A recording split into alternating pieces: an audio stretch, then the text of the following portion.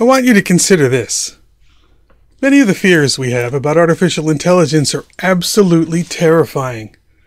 It's going to put people out of work. It's going to cause self-driving cars to run us over. It's going to eradicate its human masters. So it's no surprise that it's becoming a major talking point here in the information profession, just as it is everywhere else. And that's okay, because there's definitely something to be worried about. However, that something probably isn't what you think it is. I'm Steve Weissman, the InfoGov guy, and I'll tell you what it is in just a second.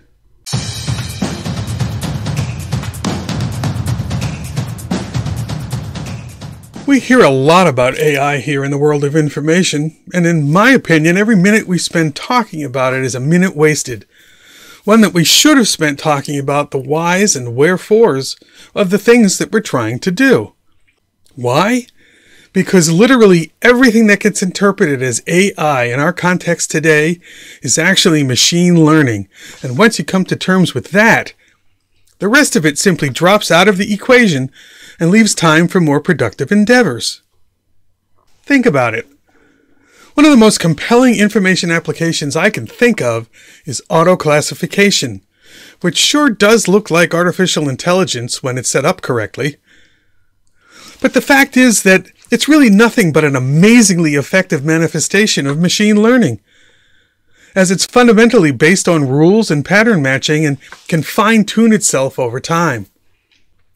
Now, I say this like machine learning is some kind of weaker sibling to AI, so let me be clear, it isn't. It is different, though, in a way that I broadly describe as being self-learning versus AI's self-teaching. I know I'll get mail about putting it that way, and that's fine. In fact, I hope you do leave comments telling me I'm wrong, or better still, violently agreeing with me.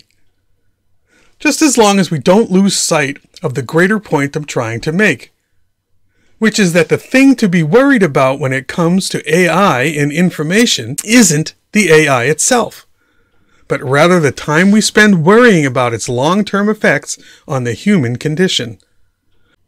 There is no doubt in my mind that we as a society need to consider the moral and ethical issues that exist at the cutting edge of technology. But in our corner of the world, there is no reason to agonize over them because they simply don't manifest when it comes to doing what we do.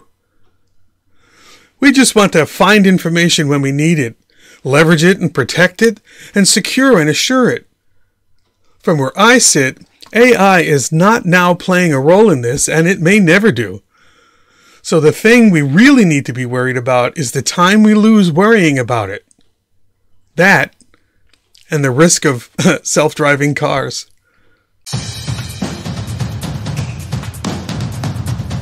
This has been Consider This with Steve Weissman, the InfoGov guy, a Holly Group production.